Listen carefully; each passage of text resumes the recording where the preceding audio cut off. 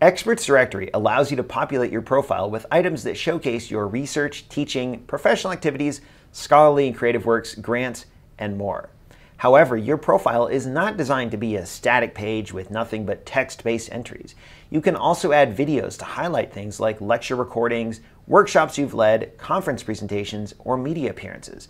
These videos are a great way for you to demonstrate some of the more intangible qualities about your professional portfolio that are difficult to illustrate with text alone. To get started, log in by going to expertsdirectory.okstate.edu. Click the OSU Login button and enter your O-Key credentials. Then navigate to the option on the right-hand side that says Edit My Profile. Scroll down to the bottom of the page where you'll see a section labeled Media. Click the plus Add a Video button and you'll be presented with several options to configure for the video that you want to add to your profile. First, select a type. Experts Directory only supports YouTube, so if you click the drop-down menu, that's the only option that appears. If you do not have a YouTube account, check with your department head to see if there are options you can explore, like getting a video uploaded to your college's YouTube account or working with your IT department to get your own YouTube channel created. The label is not necessarily the same as the title of your video. Instead, this is what users will see when they visit your profile and hover their mouse over the video. Give your video a descriptive label so people will know what to expect before they click it. This is useful because you don't always have the ability to change the title of your videos on YouTube, especially if your video is uploaded by a third party, like the organizers of a conference or the owner of a local media outlet. But these titles from YouTube are not shown in your profile, only the label you enter here. For the URL, enter the address of the video. You can just copy and paste this from YouTube. Finally, write a short description of the video. Think of this as the alt text for your video, which is used by screen reader software to assist people with limited vision.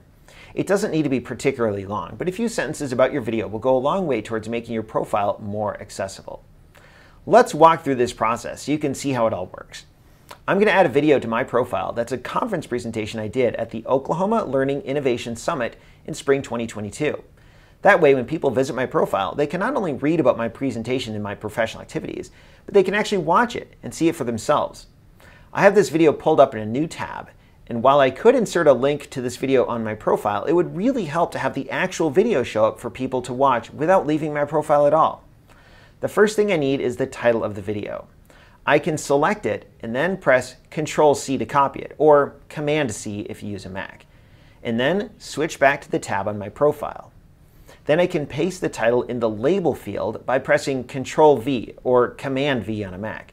However, before I go further, I want to clean up the title a little bit so that it's more readable.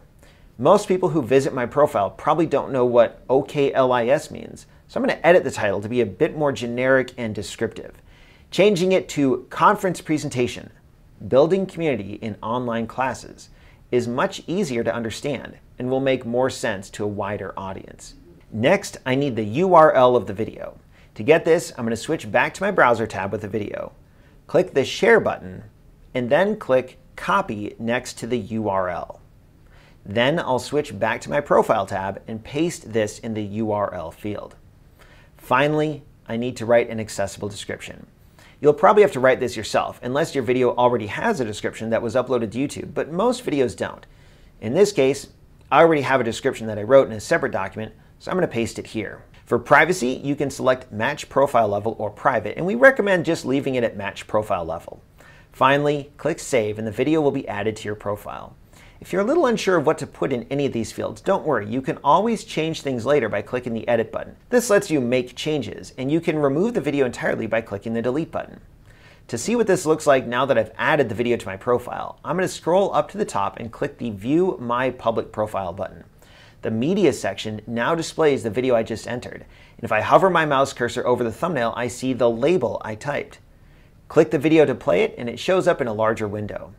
You can see how adding videos to your Experts Directory profile is a great way to show visitors much more than they can get by just reading text.